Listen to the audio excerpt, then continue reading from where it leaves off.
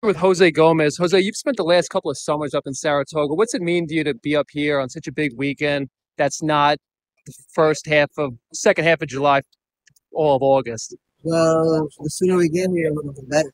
Yeah. I love being up here. It's wonderful vibe up here. Great races, great people. This is where everybody from all across the country, across the world, really come. And we race together.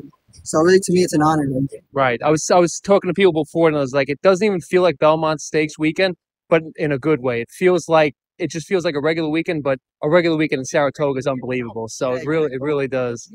You're a great rider. You put everything out there. You're a great guy altogether. So I appreciate you always, and you're a good guy. Thanks so much, Jose. Appreciate it, man. You got it.